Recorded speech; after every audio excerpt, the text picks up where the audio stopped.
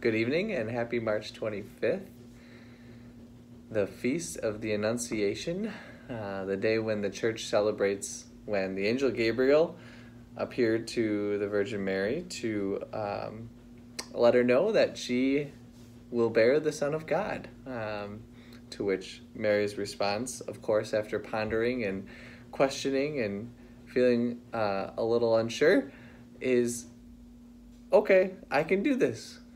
Yes, a paraphrase, I know.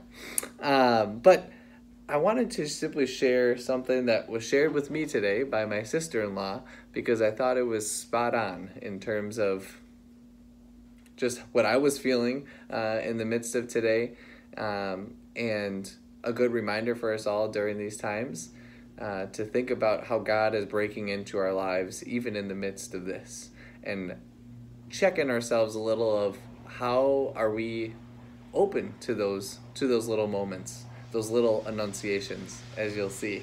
So I asked my sister-in-law for permission, but this is a reflection, or part of a reflection she shared today. Luke's telling of the Annunciation, the Gospel writer Luke, illustrates Mary's call to prophetic participation in salvation history.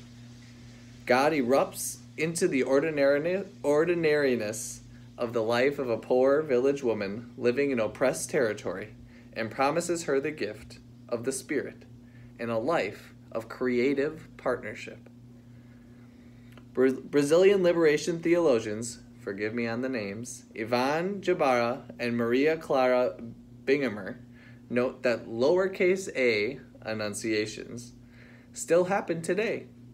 In the midst of the ordinary and the everyday, we are inspired and summoned to creative action, and to believe truly that nothing will be impossible with God. So I share that because, I felt like it was reassuring. Again, remembering that nothing is impossible with God, even in the midst of our grief, in the midst of our anger and our frustration. And then I just wanted to share one quick story, since we are talking about Mary, and with parents, and even siblings and people who are around children these days, being virtual learning. I think it's a good reminder that are we open to even our little children who sometimes may be annoying, or our siblings who may be annoying, or our friends, or whoever it might be. Are we open to hearing really the Spirit move through them? So this evening, we were outside, and one of our twins, Philip, who we recently have discovered he can write his name, which is exciting. But he called me over and said, "Dad, look, there's a duck. I drew a duck." And sure enough, there was a very interesting looking oblong-shaped duck. Well, a few moments later, I said, "Good job," of course, and kind of walked away, but I think I was in my head at this moment, probably thinking about anything else besides just the duck, which is all he was thinking about. All of a sudden, I look over and he is frantically using different colors and still coloring around the duck. And then I go over and he goes, Dad, come here. And I look down and I go, "Wow, what is that, Phil?" And he goes, "It's a peacock, Dad, a rainbow peacock." Sure enough, he had made rainbow feathers around the duck, and it was now a rainbow peacock. Of course, a duck can become a rainbow peacock. Why wouldn't I know that?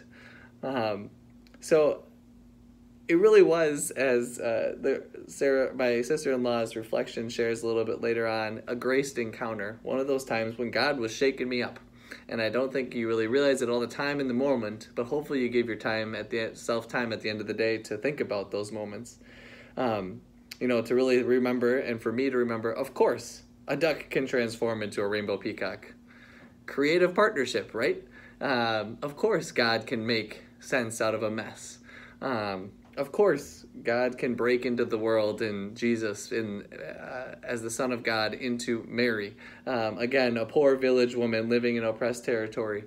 I think the challenge for me, and perhaps for all of us, is, are we open to this? Are we open to those little annunciations when perhaps not a dramatic scenario where an angel comes down and is standing right beside you and you're like, oh my gosh, there's an angel. But those little moments where a duck becomes a rainbow peacock, and kind of get shaken up to go, okay, God, you're here.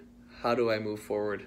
And how do I help be you and be your hands and feet for others?